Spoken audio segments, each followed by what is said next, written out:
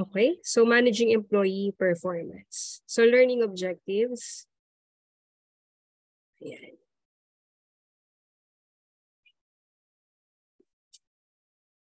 Okay, so we have the different types of performance issues. Okay, one of the most difficult parts of managing others or on the part of HR or the managers isn't when employees kumbaga do not do their job well, no, or they're not doing a great job. Okay? So, yun yung o hindi na nila ginagawa yung trabaho nila at all. Okay? So, ito yung mga performance issues no ng mga employee. And of course, there should be a corresponding strategy or a response para ma-avoid or ma-handle itong mga performance issues na to. Okay, first is constantly late or leaves early. Okay, itong mga to usually nag-a-apply siya sa mga flexible schedule, no? But again, yun nga na-discuss ko kanina no na ang flexible schedule it can promote or provide a work and life balance. But managing this flexible schedule should be tama, no? It should be appropriate or well managed. No, kasi ito yung schedule or oras ng trabaho na minsan ang empleyado ay tinitake advantage nila. No, and sometimes instead of working at home, they perform other mga non-related or non-work related tasks. Okay? So again, managing that flexible schedule on the part of the HR is the key. And then too much time spent doing personal things at work. So yan, may mga nagpe-Facebook sa trabaho, no? May mga nagse-cellphone. Ayan. No, kaya may mga companies that they have a policy, no, using a computer or Facebook or phone sa trabaho. No, sa isang company, okay lang naman yung mga personal use, no? Or pwede rin minsan nagpi-print din ng ng assignment ng anak sa trabaho. May mga ganyan plus, no? So ginagamit yung resources ng company. No? So some personal use is fine, but it can be a problem, no? Especially if someone doesn't know where to draw the line. Hanggang saan lang yung limitasyon, okay? Ayan. Then inability to handle proprietary information. So ito yung pagdating sa details or important significant information sa kliyente. Okay, mga especially pag mga bank details ng mga kliyente nila, insurance companies, ayan, where they should handle important client and information. Hospital, part kasama din. No, kaya nga hindi dinidisclose, di ba? Di ba nga nagka-COVID, hindi nila binabanggit, di ba, kung sino yung nagka-COVID or kung ano, di ba? So, tinatag, as much as possible ay tinatago nila.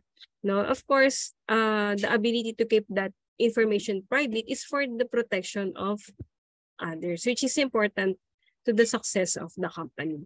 No, sa bangko nga, di ba, kahit kamag-anak, hindi pwedeng i-disclose sa kanila unless kung ano sila kumbaga joint account or may ang tawag dito parang may nakapirma na and or sa statement or kung ano naman, no, hindi ka bibigyan ng details. Okay? Ayan. And if you publish or disclose that information publicly, then maapektuhan yung company. No? So yan, may mga empleyado na nagdi-disclose ng information, lalo na pag paalis na sila ng company, no? Binibigay nila yung information about this client sa iba. Katulad din na ikwento ko kanina. No? So family issues, hindi na natin anuhin yan. Then, alam na yan, no? Apektado yung kanyang trabaho dahil may problema sa bahay, no? At hindi siya makafocus, no? Drug and alcohol abuse. No, kaya nga meron tayong mga drug test bago tayo pumasok or medical, di ba? Bago tayo ma-deploy. Then non-performing. Okay, again, related dyan yung family or personal issues. Okay, then conflicts with management or other employees. Then theft, pagnanakaw. No? Kaya ang pagnanakaw minsan sa business or sa company, minsan inside job.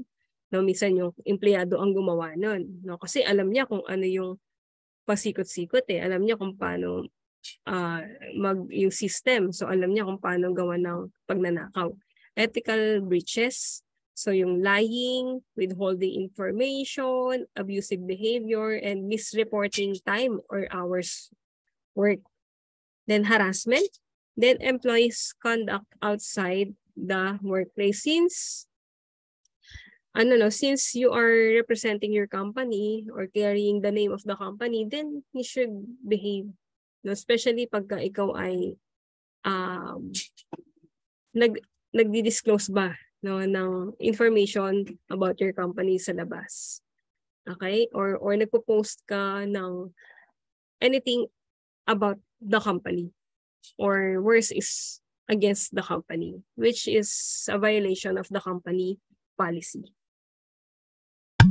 This can result in termination. Okay, what influences performance? So there are internal and external factors. Okay, so ano nga ba yung nakakapag-influence? Bakit nagpe-perform ka or hindi ka nagpe-perform na sa company? No, of course, pag ang employee ay hindi nagpe-perform na as expected, it can be very disappointing. No, for in the part of the company, especially HR, no, kasi considering the amount of time it takes, no, to recruit, na-discuss natin yan, hire and train someone. No, it can be disappointing to find that a person has performance issues. Okay, although sometimes yung mga performance issues na yan, it can be related to something personal like drug or alcohol abuse, family problem, no? So, ayun nga, no, these are the factors, no, that influence performance. Internal, yan, no, career goals are not being met with the job. There is a conflict with other employees or manager. The goals or expectations are not in line with the employee's abilities. The employees views unfairness in the workplace, discrimination or favoritism. The employee manages time poorly. Then the employee is dissatisfied with the job. So sa external naman, the job doesn't have correct equipment, or the employee rather doesn't have correct equipment or tools to perform the job. Walang enough resources. The job design is incorrect. Kaya papasok pa rin tayo sa recruitment process. Okay, then external motivation factors are absent. So yun na-discuss din natin kanina, no, yung parang hygiene or di ba correlated din dyan yun, no, pag absent, no, hindi na sila na-demotivate, so naapektuhan yung performance. Then there's a lack of management support. Then the employee skills and job are mismatched. Okay, so in connection with the number 3 or number 2. No? So, ayan. Pag gaganyan, dyan na papasok ang discipline. Okay, so didisiplinahin na natin ang mga employee. So if an employee is not meeting the expectations, discipline might need to occur. Kaya pag sinabi mong discipline, ang papasok sa iba, punishment, di ba? Especially pag sa mga bata, no, punishment. So when you say discipline, it is to process that process, di ba? Proseso. Okay? That corrects undesirable behavior. Kaya ang pagdidisiplina ng magulang natin, hindi lang isang beses, di ba? Our lifetime. No? Sa buong buhay natin, dinidisiplina tayo ng magulang natin because it is a process, no? To correct us of our undesirable behavior. So the goal of a discipline process should not necessarily be to punish, but to help the employee meet performance expectations. Okay, so although may mga supervisors that they do not choose na, no, to apply discipline or disciplinary procedures or actions because wala silang enough evidences or hindi na document yung past employee actions or ayaw lang talaga nila because it will take time to handle the situation. No? So when this occurs, the organization lacks consistency among managers, possibly resulting in motivational issues for other employees and loss of productivity. No, kasi walang proper disciplinary action.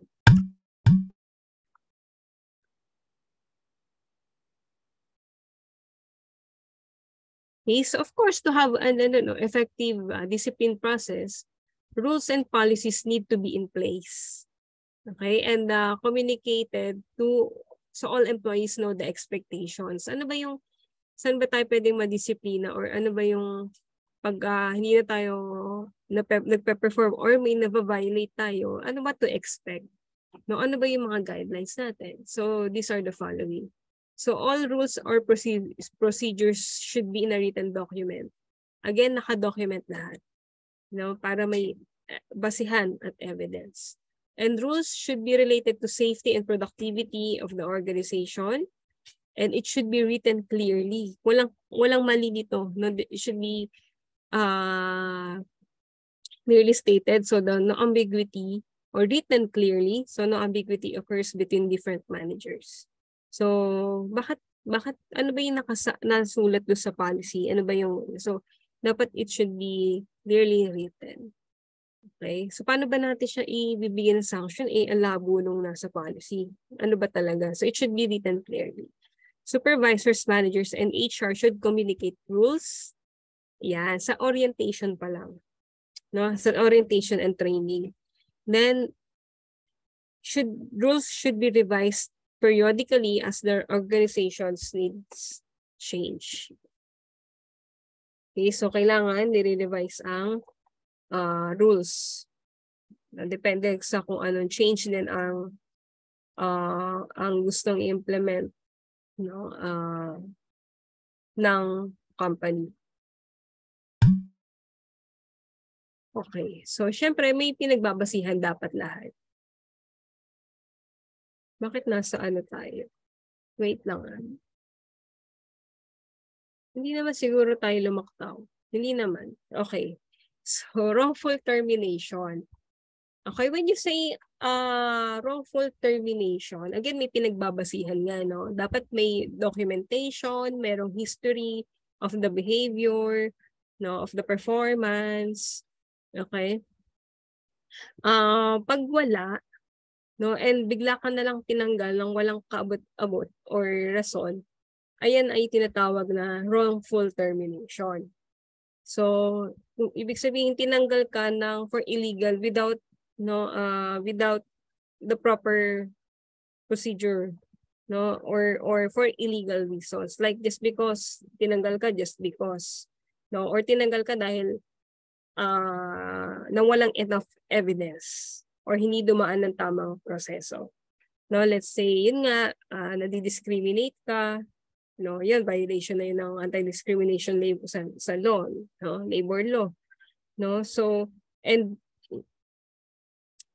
tinanggal ka na hindi nakasunod doon sa kontrata. So that's wrongful termination. Okay, so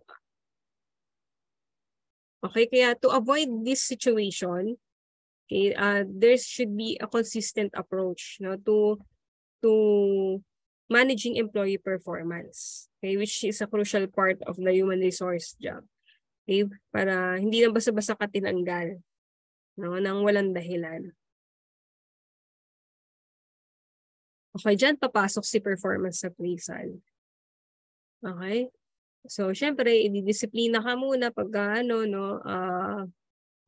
sa disciplinary procedures, depende kung gaano kabigat yung ginawa mo, no? Tapos, pag hindi naman sobrang bigat, at yan, i-appraise ka kung itutuloy pa yung kontrata or tatanggalin ka na, no? So, performance appraisal. Okay, so when you say performance appraisal, okay, it is a systematic process to evaluate employees' on at least annual basis. Pero nung kami, 6 months. Na depende sa company. Okay? So the organization's performance appraisal, excuse me, no, performance appraisal and general rules and policies should be the tools that measure the employee's overall performance. Okay, lahat, yung buong performance niya, papasok yung mga KPIs, no? So, ayan. Okay, pagka may, pag lumabas sa performance appraisal, ay may na-break ka na rule or you did not meet the expectation, then diyan na ipapasok yung mga corrective actions, no? Iko-correct na yung iyong behavior or yung performance. Ayan. Then the role of performance appraisal in the discipline. So, yun na nga. Okay, so okay, i-appraise ka muna. So, we have the performance issue model. Okay, so we can view performance issues in one of the 5 areas. No? First, we have the mandated issue. So, the mandated issue is serious and must be addressed immediately. Okay, usually the mandated issue is one that goes beyond the company and could be a law. So, for example, examples of mandated issues like an employee sharing information, no, that violates privacy law, no, not following, let's say, safety procedure, or let's say engaging in sexual harassment. So, yan na yung mandated issue. It means hindi lang sa company yung nababiolate, kundi batas na rin ng Pilipinas ang nababiolate. Okay? So let's say for example, an employee of the hospital ay posted something on his Facebook page that violates patient privacy. Now, this would be considered a mandated issue. No, so this is to not violate privacy law. Batas na to, no, batas na. No, and could put the hospital in serious trouble. No, again, yung mga ganitong issue kailangan i-address to ng mabilisan. Okay, so a written policy detailing how this type of issue would be handled is crucial. Okay?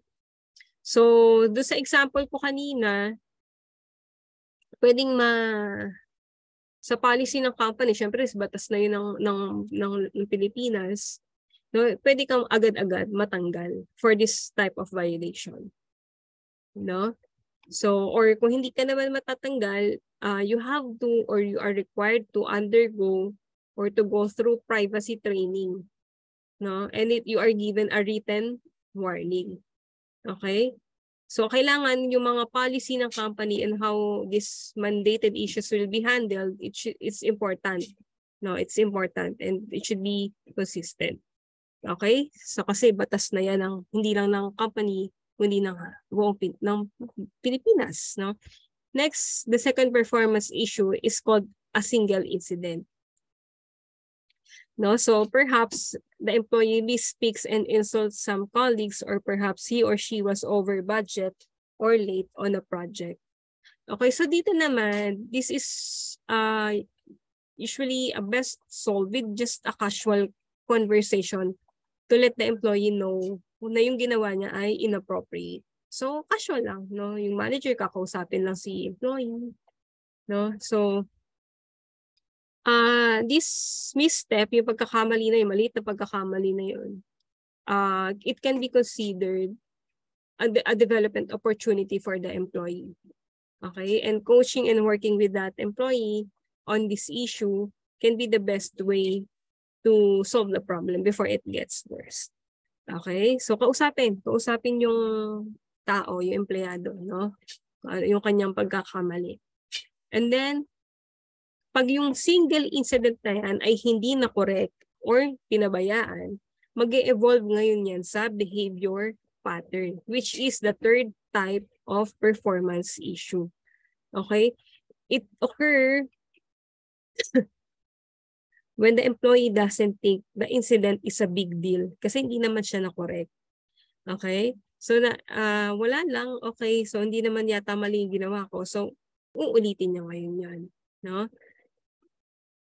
Okay, so in that case, it's important to talk again with the employee and let him know what is expected. And then if that employee has been corrected for a behavior pattern but continues to exhibit the same behavior, ang tawag na doon ay pasaway. Persistent pattern. Okay, persistent pattern na siya. Okay, so often in this pattern, no, in this stage, the employees, okay, correct the problem after an initial discussion. Parang okay, nagbago saglit, then babalik na naman sa kanyang old habits. Okay, if they do not self-correct, it could be they do not have the training or the skills to perform the job.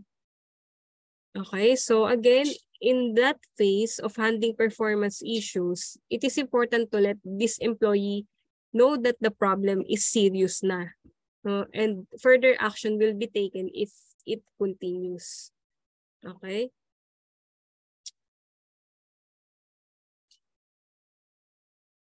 Then, ayan, no? So when an employee is having a performance issue, it is often the responsibility of HR professionals to investigate the situation. Okay, training managers on how to document performance failings is the first step in this process. So kasi pag umulit na ng umulit, papasok na yung disciplinary intervention. Okay, so proper documentation is necessary should the employee need to be terminated later for the performance issue.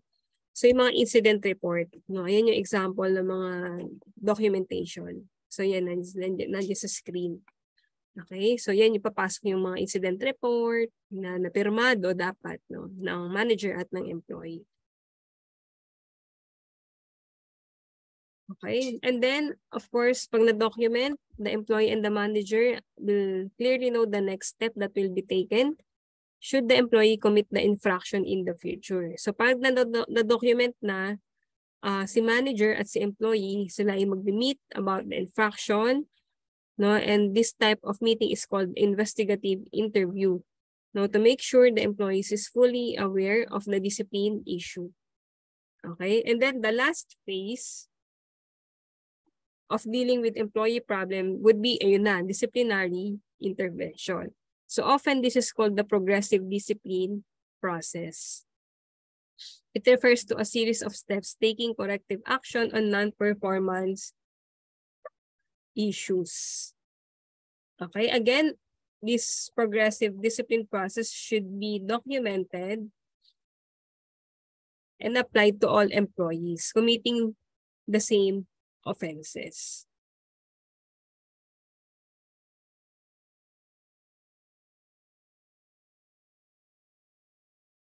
Okay, then the steps in progressive discipline normally are the following. Ayan, ito na, no, we have naririnig natin to sa mga company, no? First offense, second offense. Sa estudyante, di ba meron din? So first offense, an official verbal warning, counseling and restatement of expectation.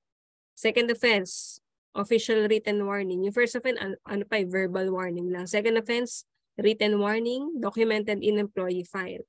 Third offense, second official warning. Okay. Improvement plan may be developed. Okay, documented in employee file. Fourth offense, possible suspension or other punishment, documented in employee file. Fifth offense, termination and or alternative dispute resolution. Ayan. So kaya yung mga nag-a-apply, kailangan mag-iingat sila kasi pwedeng hindi ka na matanggap dahil sa naging performance mo sa iyong previous company, lalo na nagba-background check ang mga ina-applyan. Kaya sa mga application form, may mga nakasulat na have you been terminated due to any of the following reasons? Yan, may mga check ka doon. Pag nagsinungaling ka, i-check yun ng company kung nagsasabi ka ng totoo o hindi. Okay, so this is an example of performance improvement plan. Ayan. So, pirmado dapat ng empleyado at ng manager at saka yung lead. Yan. Alternative dispute resolution, yun nga, no? It can be termination or ADR. So this is another option.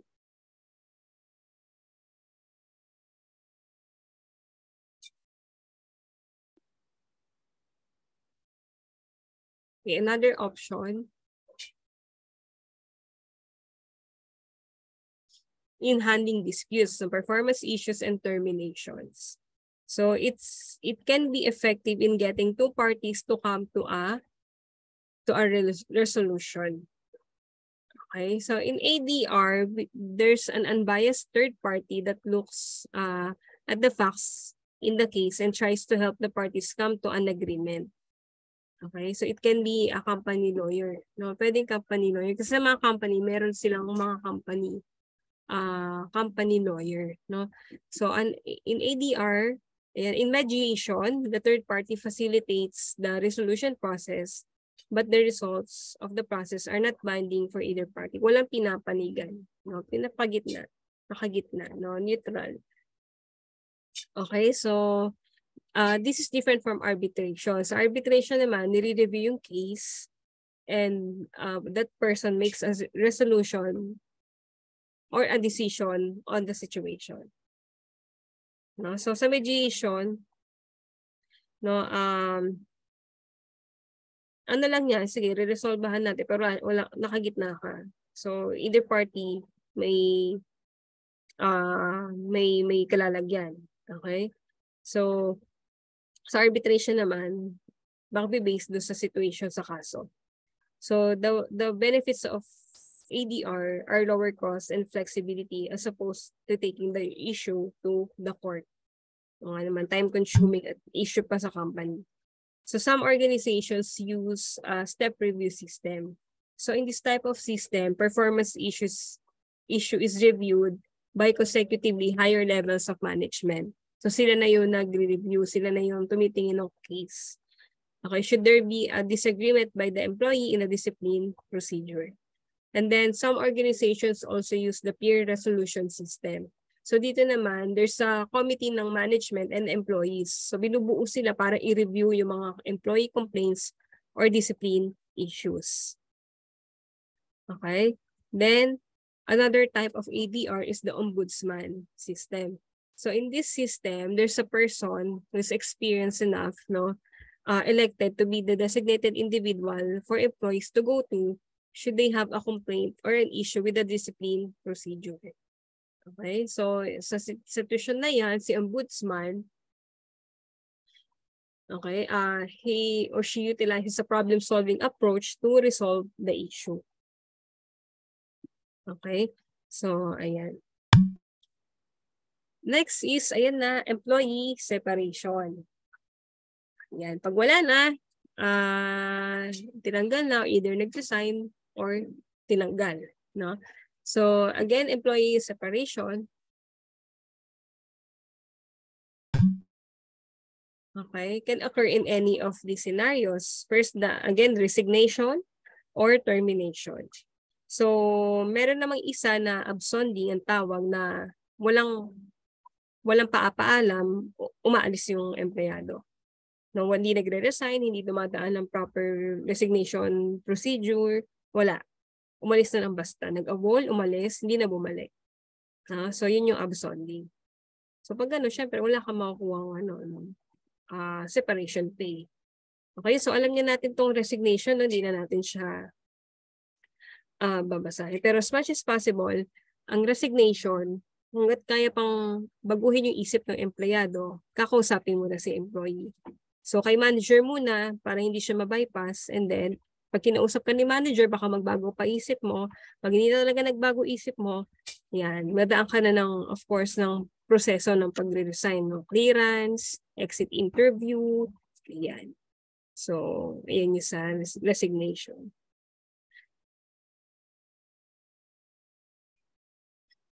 Okay, pag ikaw naman ay terminate, iba siya sa resignation. Again, meron tayo mga documentation kanina na diniscuss ay yung progressive discipline process. Okay, dapat lahat documented. Then, papasok yung performance appraisal, performance improvement plan, mga warnings, Okay? So then, syempre, pagka wala talaga nangyari, imimit ngayon si employee. No? Then, doon na siya kakausapin na ito yung mga evidences, ito yung documents, na ito yung performance appraisal mo, bago mo siya kausapin na tatanggalin na siya sa trabaho. Ayan. So, severance package. So, syempre, ayan, ito yung mga separation pay, and pay, benefits, or other compensation for which an employee is entitled. Kailangan entitled. No, hindi lahat binibigyan. Okay, kailangan, kaya nakalagay dyan, entitled. No?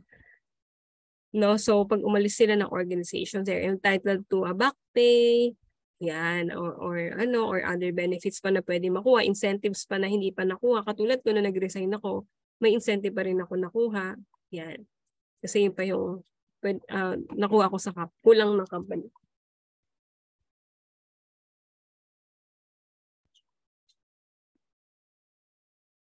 Kulang ng company sa akin. So, ayan. Okay, so ang separation pay depende pag depende sa company pagka ikaw ay parang forced termination or forced resignation. Depende, no, bibigyan ka nila ng, let's say, before sa Accenture, no, napilitan sila magtanggal ng mga empleyado, no. Binigyan nila ng magkano ba? 100,000 yata 'yon. O kahit yung mga bagong hire, binigyan nila ng 100,000 pesos, no. So, ayan. Okay, kasi bigla sila nagtanggal ng tao. So, depende. No, kung mabigat-bigat yung kaso mo, syempre, pwedeng hindi ka bigyan ng separation pay. Then,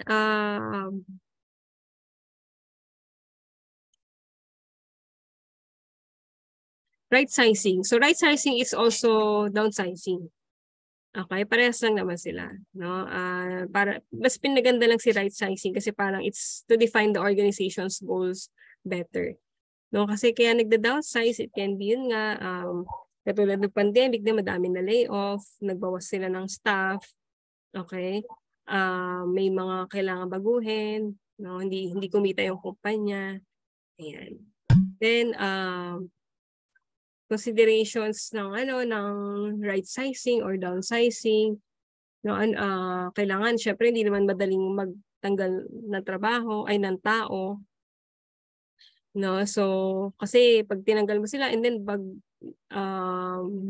bumalik ka na ulit sa business or bumalik na ulit yung normal, no, mag-hire ka ulit sa panibagong cost na naman yon. Okay, so ano ba yung pwedeng paraan, no? Baka pwede mag-cut lang na expenses, or bigyan ng leave muna yung mga tao, bago baka para hindi na sila ma-lay off. Okay? So offering temporary sabbaticals, no, changing from full-time to part-time muna, no, then pagka okay na yung company, babalik ulit sa dati, balik kayo ulit. So ayan. Okay? Ayan. Okay, so ayan, sa atin yun nga, no, pag nag-resign, o kaya halimbawa pag yan na layoff ka, bibigyan ka na ng company ng separation pay. Pwede naman, oo. Tulad nung sa Accenture, no? So, lalo na pagka wala, napilitan sila magtanggal talaga. So, nagbibigay sila ng separation pay. No? So, wala namang mali yung empleyado no? So, bibigyan nila.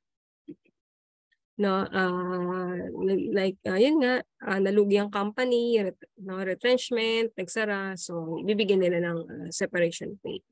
Pag nag-resign naman, meron pa rin, basta dumaan ka ng tamang proseso ng pagre-resign. Syempre, hindi ka nag-awol, hindi ka bigla na lang nawala sa company. No? So, pag nag-resign ka, may nakukuha ka at makukuha kang back pay kung tawagin. Okay?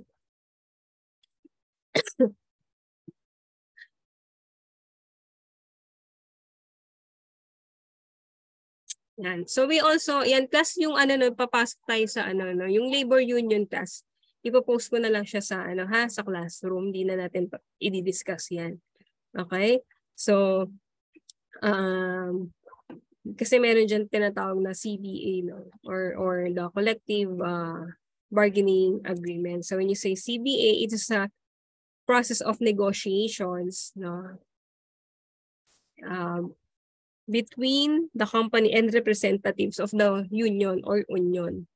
Okay, kasi when you say labor union, it is defined as workers united or banding together to meet common goals, no, like better pay, benefits, or promotion goals.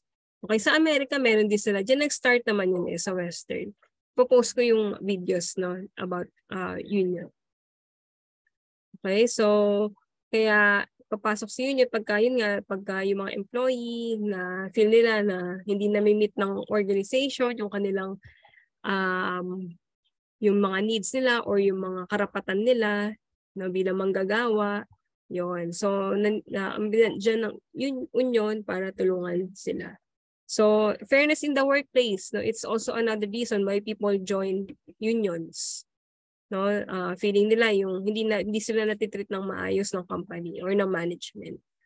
Okay? So, of course, ang purpose ng union is to eliminate some of the unfairness, no, sa company. Ayan. Hindi na natin masyadong class, no? I-post ko yung nito, yung I recorded tuloy yung videos about labor union and collective bargaining agreement. Okay? Ayan.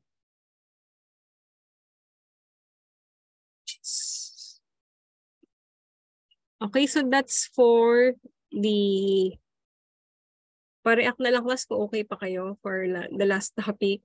Habuli ko yung 20 minutes. So, pa-okay na lang. Please thumbs up or heart react or yeah. Excuse me, class. Okay.